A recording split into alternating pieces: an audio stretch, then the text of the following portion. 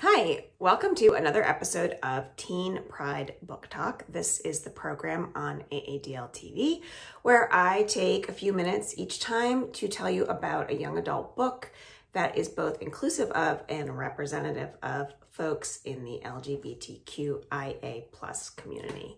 My name is Lucy, and the book that I would like to share with you today is this book, All Boys Aren't Blue, by George M. Johnson. This is a work of nonfiction.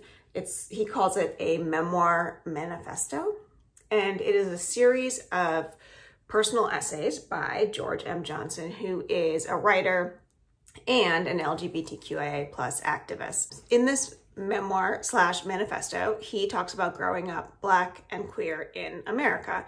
And he explores this intersectionality by examining masculinity, by examining gender, family, friendship, brotherhood, and other facets of his childhood.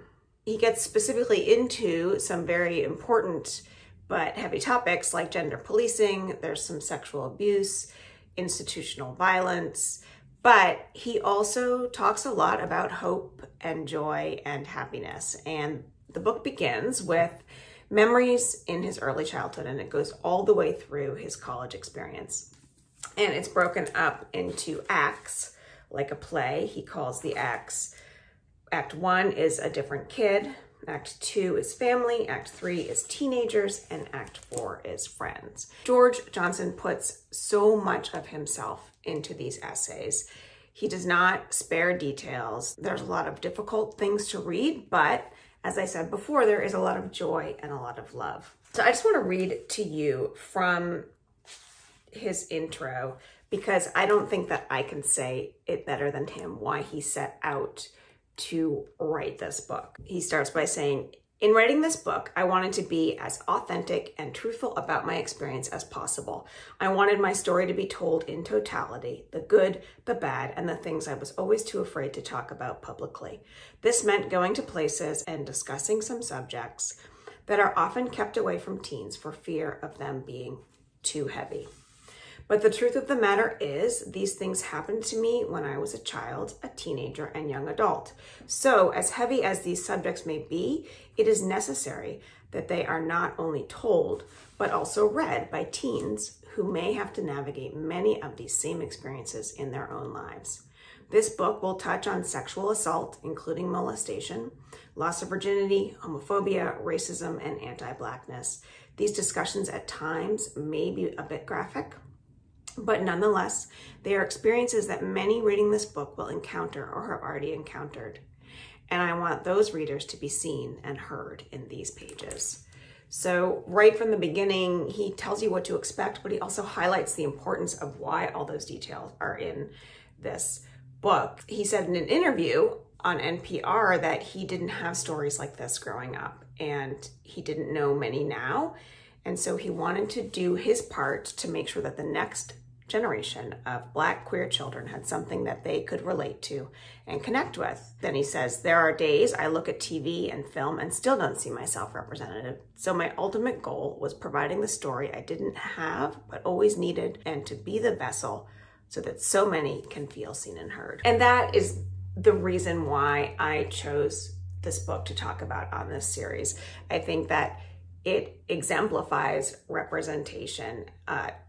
George Johnson goes deeply into agency in this book. He starts talking about agency early on with an anecdote about his name. He had always been called Matthew when he was little, but at age 8, he learned that his actual first name was George and Matthew was his middle name. His parents had reasons why they didn't want to call their baby George, but once he found out that that was his real first name, they let him choose which name he wanted to go by.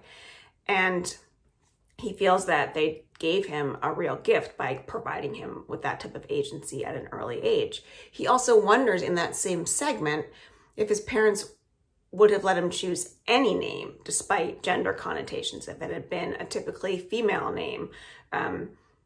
So he takes every little anecdote and he puts it in the place of gender and race and sexuality and these important topics that just run throughout this book. He wishes that parents in general spoke of agency earlier and more. And then he makes this really interesting point that a lot of times not giving children agency is about children not conforming to heterosexual norms. In the later section of the book, he talks about coming out and how for him and many other people, that is always something that is happening. He did not come out until college, and he talks about waiting for the right moment to do so.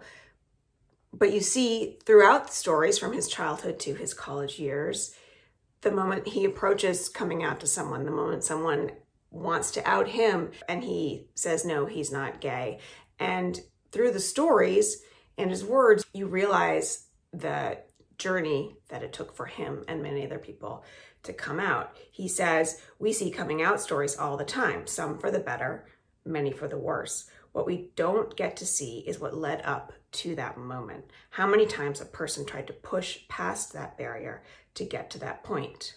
And I think that that's so vital in these stories, is that he is giving us the before. He is giving us all of those moments that led up to the moment where he actually came out.